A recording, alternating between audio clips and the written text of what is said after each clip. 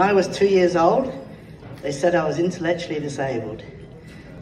Still in diapers or nappies, depending which country you come from, at the age of 5, no speech, till about then, and went back to school at 38 to do years 11 and 12, where they introduced me to something called a computer. It's called a 386 back then, and changed my life.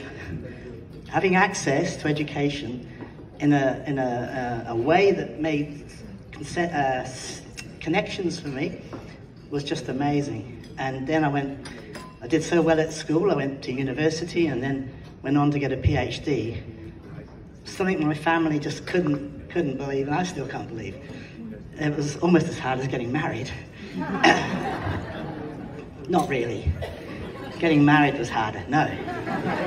Sorry, and I know you're not supposed to have a sense of humour if you're autistic, but they forgot about that when they put me in the mould, so.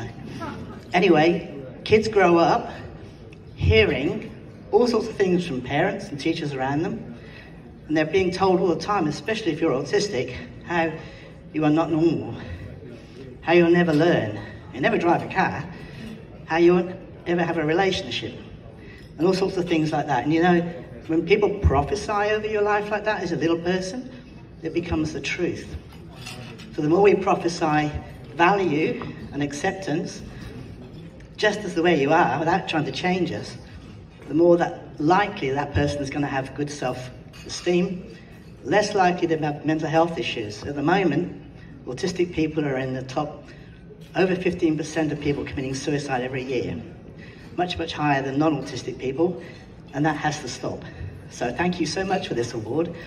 I am I'm almost close to crying, which takes a lot for me to do. So thank you.